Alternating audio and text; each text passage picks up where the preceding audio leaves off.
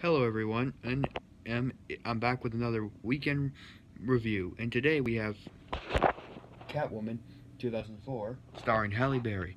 Now I know, it says one of the worst of all time, but I think it's just understood. I mean, I know it's not source material, but and while I am a source material, I think maybe it tried its best. I mean, it was 2004, and they didn't have as good technology as we do now. I think maybe it could have been better. I mean, what I did like, however, is it how like the music and like how it was more a cat than woman. And fun fact, like the old woman in this movie is the same that plays Joker's mom in the Joker movie, but we'll get to that next week.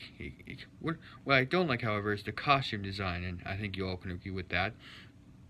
It's got a good cast. It got Halle Berry, Benjamin Bratt, and Alex Borstein, and Sharon Stone, which is probably good. And I mean, it's got a great cast, and one of my favorite scenes of the movie is the falling. Because if there's one thing I love about movies, it's a villain falling to his or her death. I think you all can relate. And while I think it was good, it however did not do well at the theater, only getting 82 mil, only against a $100 million budget. But let's be honest, I don't think it was ever going to succeed. With the fact that it's not really source material.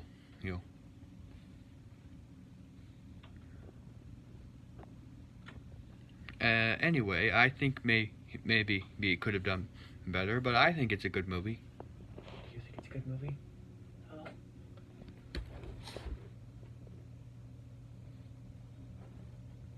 Catwoman? What about it? I'll show you later. I'm making a video. Okay, why don't you start it over since I start talking? Sorry about that, but I'm sure it'll be a good movie. If you want to watch it, it's on HBO Max along with the Batman, along with next video, the Joker. So I think Halle Berry did a good Catwoman. I mean, I know you're all open to new things, but if you like this movie, give me a thumbs up. If you don't, give me a thumbs down, and I'll get to you next week. Bye.